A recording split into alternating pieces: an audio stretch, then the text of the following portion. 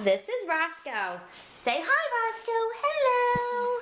So Roscoe came in with 2 other dogs, and they had all gotten in a really bad fight, and it looks like Roscoe took the brunt of the fight.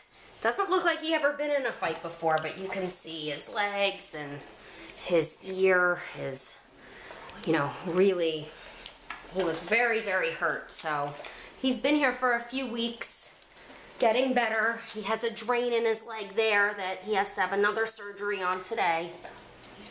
But as you can see, he's feeling a lot better. He's happy, friendly. He just did his eval. He kisses.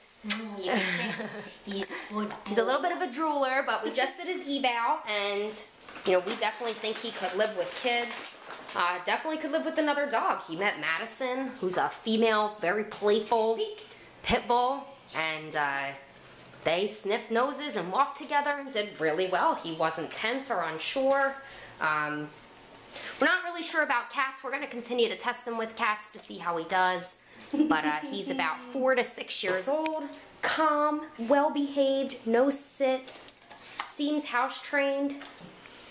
So, he got loose, and unfortunately these other dogs were loose too, and he took the brunt of them being upset, but it has not broken his spirit, and he's going to be ready to go to a home in no time. So nice lap dog. That's what he's going to be. Yes. So we are accepting donations on behalf of Roscoe to help with his care. He's required lots of medication and special foods, and he's going to have 2 surgeries now on the drain under his arm, under his leg, and so donations will help, but he needs a foster home, and better yet, an adoptive home to recover in and to love him forever.